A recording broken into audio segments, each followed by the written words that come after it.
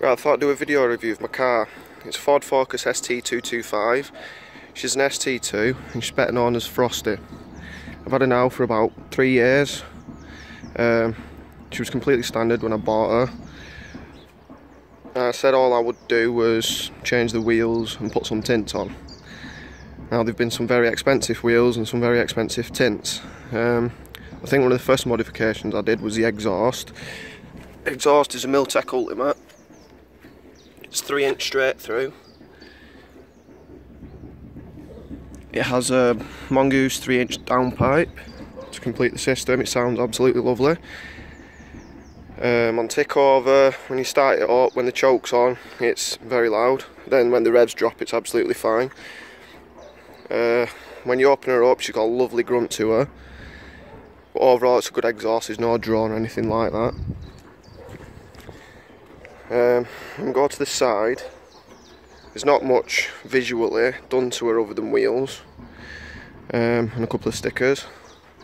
Not for the exterior anyway. The interior is completely standard too, besides some heater knobs and a Pioneer DVD player. The wheels are Team Dynamic Pro Race 1.2s in gloss white.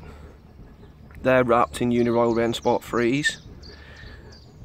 The brakes are EBC Ultimax, I think they are, with the red stuff pads. Don't get much noise with them, even though they're grooved. Fairly quiet, not that bad, but they stop, and that's the main thing, what matters. Wheel nuts are TPIs.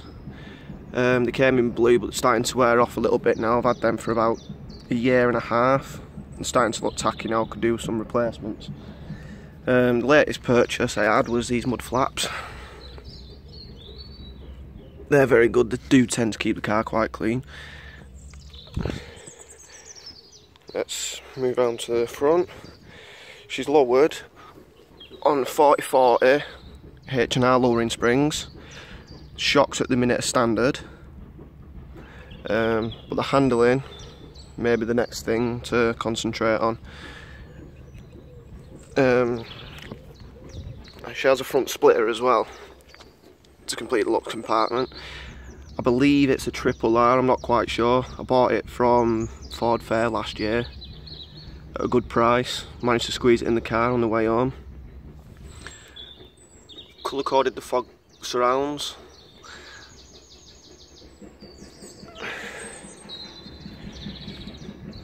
Now the engine bay. Nice pretty place to look.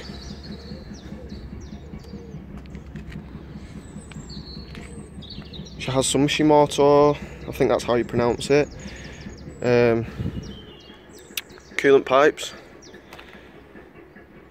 They go around down the back of the turbo, around the front at the top, down the bottom of the radiator here. Sorry, down the bottom there is the radiator, it's the top radiator hose. She has the autospecialist RS crossover pipe, completed with the autospecialist Group A Cosworth.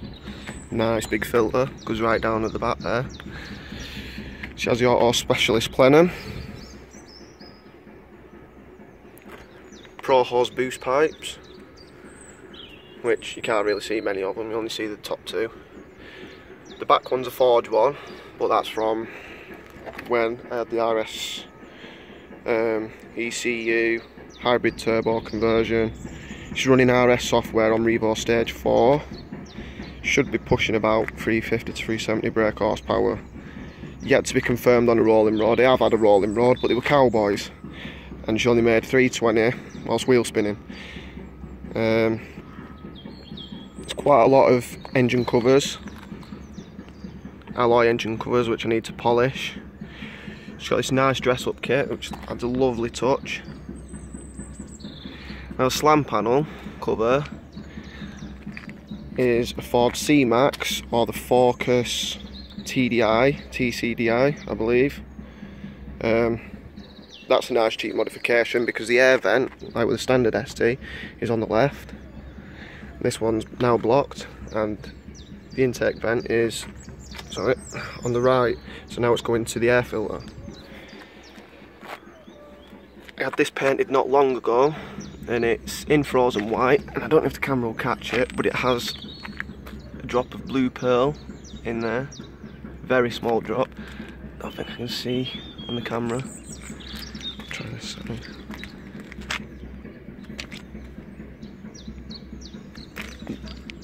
There is blue pearl in there somewhere.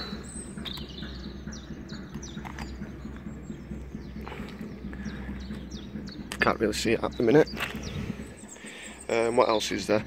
Yeah, at the minute, I don't know if you can see through the grill, might be too dark.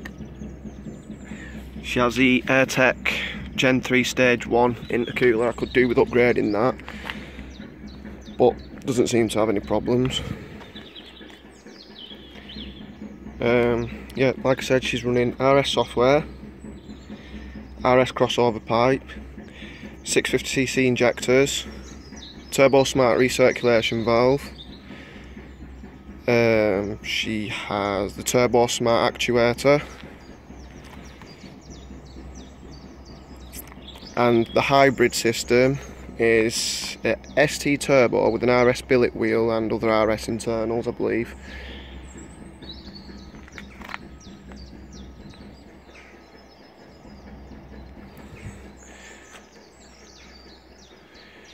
Some of you might recognise this car from one of my wedding pictures. I might put a picture of it on the link at the end of the video. Yeah, at the minute she's a work in progress. Still a lot more to do to her.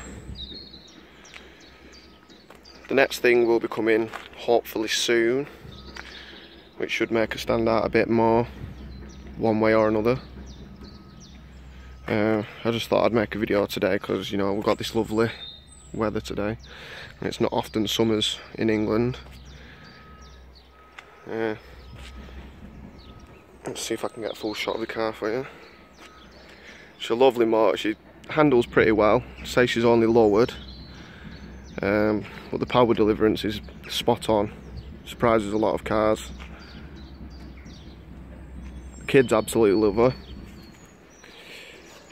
A lot of the work I've done myself, fitting the lowering springs, the brakes, the exhaust, the engine bay. It's completely what I've done.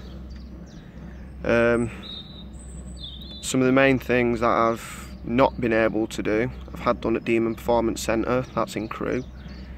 They fitted the RS software, the actuator obviously because it needs setting up, RS clutch which needed doing, which obviously I can't do that on my drive with axle stands.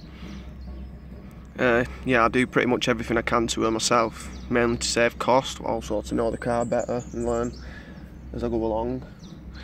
But any major things I'll leave to the professionals.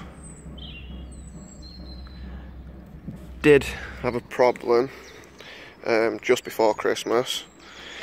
I went for the block mod along with the fitment of the hybrid turbo, and upon removing the head we found that the cylinders had already cracked. The liners were gone quite badly, which left me in a bit of a hiccup because it was about 3 weeks before Christmas. Demon Performance Centre had a replacement engine there waiting for me, but it had a bottom end knock on it. So what they had to do was strip the internals out of that, strip the internals out of mine, obviously swap them round, make one good engine, and they had to spend, drive 1,000 miles, under 2,500 revs. Got the car a couple of days before Christmas, back from all the work it had done to it there. Over Christmas, over January and February, driving really slow with that extra boost under the engine. It's a bit hard to stick to, but managed to do it. And then since then she's been absolutely perfect.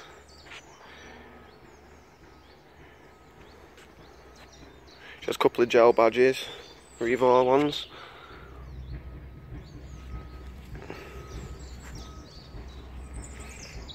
Supporting the autospecialist stickers and the STOC.com stickers, which are also on the mud flaps.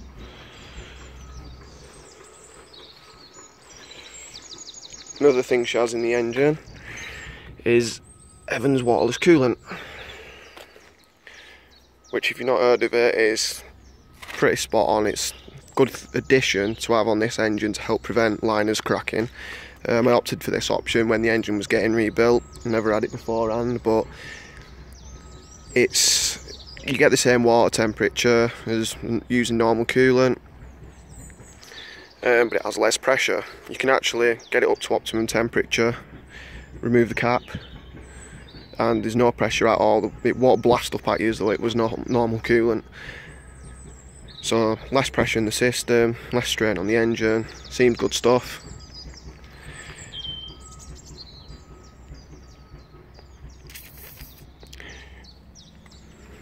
Yeah.